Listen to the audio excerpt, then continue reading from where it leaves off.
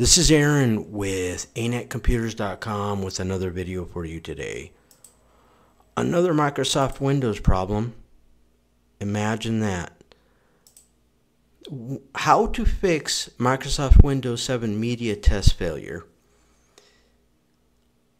This was the original request from this individual. Hi, I am having trouble starting it. It will load with the ThinkPad logo, and then I will be taken to the boot menu. I am given a, quote, media test failure, unquote, or something phrased that way. It quickly goes away, and the boot menu will appear. It is a ThinkPad W520. Now, they were using a International Business Machines ThinkPad with Microsoft Windows 7 operating system installed. And they were actually able to see their hard drive in the basic input-output system. Now, here are some instructions that you can try to troubleshoot this issue. First, you can try to power off your computer. Then you will want to power it back on and immediately start tapping the F8 function key, which that should open up an advanced boot options menu. What you want to do is you want to keep tapping the F8 function key right after you power on that computer and before Microsoft Windows 7 tries to boot. If that window opens up successfully, you want to choose last known good configuration. If last known good configuration does not fix your issue, you can try safe mode, you can try safe mode with networking, and you can also try safe mode with command prompt. Now, this specific individual was not able to enter the advanced boot options menu, which is muy mal, no bueno. That's a bad sign. But so is Microsoft, I mean. Now, I was able to find a recovery keystroke that you can use to perform a factory reset in the International Business Machines ThinkPad W520 manual that is linked in my blog post at anetcomputers.com. Uniform resource locator is highlighted on screen. Type that into the address bar of your web browser. Bam, you can access that portable document format user guide. You know what I'm saying? Okay, so there is a special recovery environment where you can actually reinstall the operating system with a recovery partition. Now, there's different names for it. One is recovery, one is factory restore, one is rescue, and there may be even some other words to describe the same process. On this specific computer, now this is just for obviously an IBM ThinkPad WF520. You would have to look up on the internet, or if you have the user manual, or you already know, you're going to have to find out the keystroke or keystrokes plural to enter the recovery mode. This computer, you would press the F11 function key as soon as you turn on the computer. And that's as soon as you turn on the computer and before Microsoft Windows 7 tries to boot. If successful, you would see a rescue and recovery tool. Now, they were not able to successfully enter a rescue and recovery environment, the ThinkPad factory restore, you know what I'm saying? However, they did have a compact disk read-only memory, which also had a rescue and recover option. So if you do have such a disk, you would just insert it into the optical drive and then boot off of it. You would power on your computer, and it may or may not automatically boot off of it. You may need to enter the basic input-output system menu, or some computers have a special function key that allows you to choose the boot option. You know what I'm saying? So they might require additional steps from you. If successful, you will be able to then boot the Microsoft Windows 7 operating system installation compact disk read-only memory. Now, you will not need to load any additional drivers, but look for a recovery option. Or if that's not available, look for factory recovery, rescue, restore. There's a typo right there. Oops, also, that should be also, okay. You can try repair this computer or also boot into safe mode and then run file system check and check the scans. You did know that, right? Did you know that if you have the Microsoft Windows 7 installation disk, you can actually boot off of that disk into safe mode, or you could try repair this computer. If you're able to boot into safe mode, then it will be a command line and you can run this, what is known as SFCE, which is an acronym which stands for System File Check. Also, you can perform a check disk, which is CHKDSK. You'll need to look up those commands on your own because I'm not going to include those instructions because that's quite lengthy, and those actually are two separate videos basically, you know what I'm saying? Okay. So none of the, at the beginning you hit the F8 and try to get to the advanced boot options. None of those advanced boot options would work. That's how corrupt and crooked Microsoft Corporation is. No, that's how corrupt that this Microsoft Windows 7 installation became. That's common. It's not rare, you know what I'm saying? But the hard drive may not have had a problem because the basic input-output systems still detected the hard drive. They were not able to access the rescue and recovery environment. Remember the F11 key option?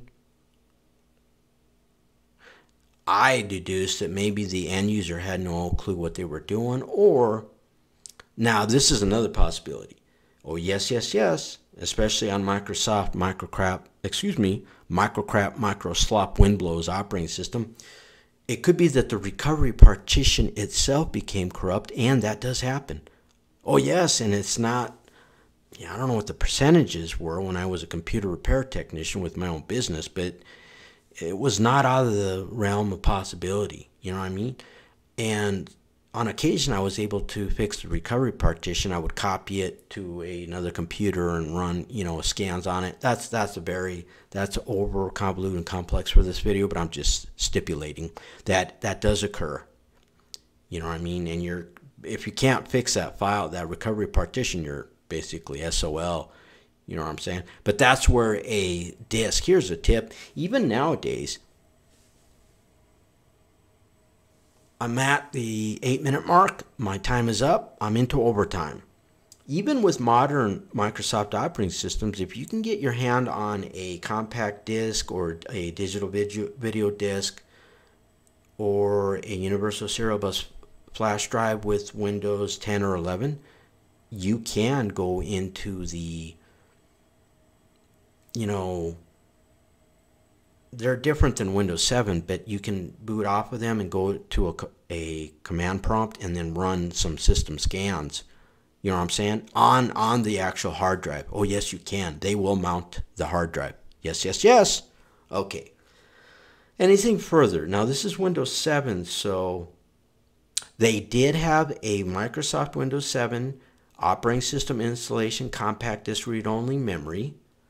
They were able to fix the problem, which would give them ability. They could either run some scans on the existing, file system or the recovery, or they could just say fuck it if they didn't have that important data or they had it backed up already.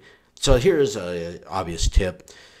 Before you would proceed, if your data on that hard drive is extremely important to you, you would want to back it up. If you do not know how to back up data without a booting operating system, you can take it to a computer repairer. Speaking of computer repair, I have partnered with a third-party company that have hundreds of computer technicians at your disposal that are vetted and verified. You can communicate with them over real-time chat, text messaging, telephone, video, and even remotely. They can remote connect into your computer, and now in this scenario they wouldn't be able to, but You know what I mean? Because the computer doesn't boot up, so duh. But if the operating system was, booting up and it had network connection to the internet, then yes, they could possibly remote in and fix some other issues or whatnot. You know what I'm saying? Now, as far as maintenance, yes, sometimes you could run a SFC scan and a check disk once in a while just to make sure that there's no problems with the operating system. So if you ever need online computer technical support, you can ask a computer technician now and solve your computer problem. You can browse to anetcomputers.com. The home page is where you could submit your issue, or you could click on Get Tech Help. Okay, back to this video. Now, yeah, I just lectured about a backup. Oh, if you do have a Microsoft Windows 7 installation compact disc read-only memory, or maybe possibly a digital video disc, although I don't know if they ever created digital video disc for Microsoft Windows 7. I don't think so. I think the operating system was that big. Anyways, and then you needed to reinstall, you would have to then enter in your product key. So you would have to have your product key. Now Windows 10 and 11 are different. Just really quickly, if it's installed once with the same hardware, you don't have to enter in your product key a second time if you want to go to reinstall. But Windows 7, no, you had to enter the product key.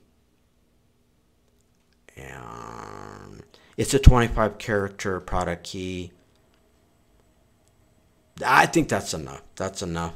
You know what I'm saying? I gave you some additional tips on how you can troubleshoot, blah, blah, blah. And when in doubt, if you can't get any of the advanced boot option to work or a factory recovery, then sometimes you have to resort to pulling out the old compact disc read-only memory or digital video disc and try to fix the operating system that way, or just reinstall the operating system. So here's a final possible gold tip.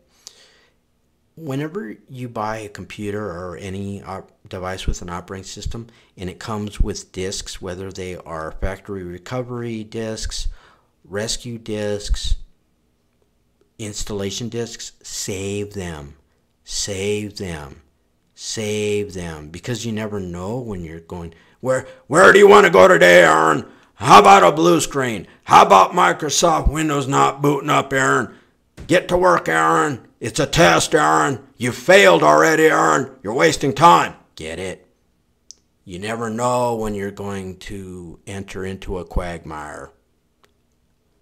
Adios. You can always browse to anetcomputers.com to fix your most common computer problems. You can also find out at anetcomputers.com the other platforms I'm available.